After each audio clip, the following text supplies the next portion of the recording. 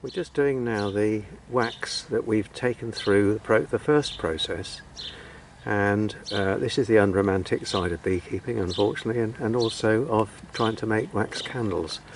We've now got the lovely job of cleaning this particular wax up before you melt it again, but as Laura will demonstrate, you'll see how hard the wax is. It's just rock solid. That's it. Now turn it over and we'll just show everybody what it's like on the other side. Now that is all the gunk and the rubbish, and we've got to scrape all of this off, and this is all sorts of muck that's come out of the boiling process.